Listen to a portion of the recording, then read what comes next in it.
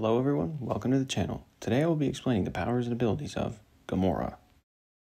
Gamora Zenhu, adopted daughter of Thanos, guardian of the galaxy, and the deadliest woman in the universe. As a young child, Gamora was kidnapped and raised by Thanos.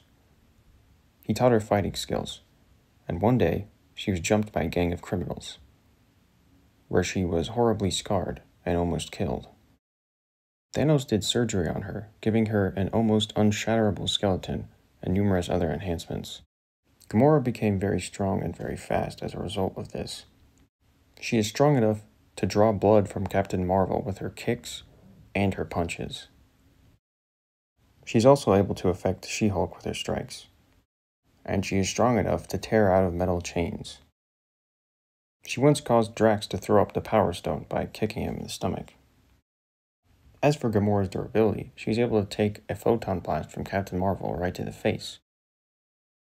And she's also able to survive a direct laser blast from Iron Man. As for Gamora's skills, from a young age she's been a master assassin. She's able to nerve strike the Thing, rendering him unconscious, and she's able to use her skills plus her strength to fight off opponents and defeat opponents that are much larger and physically stronger than she is. And she's a master of stealth and has assassinated many people. Gamora is also an expert at using multiple different weapons, such as guns, swords, and knives.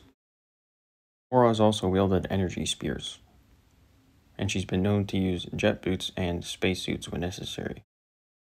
So all these skills and powers and her determination and grit make Gamora the most deadly woman in the universe. Although Gamora has a very grim past and has done a lot of terrible things, she's found a way to make up for it as a member of the Guardians of the Galaxy, and has found a new family after her old one was taken. Well everyone, thanks for watching. Until next time.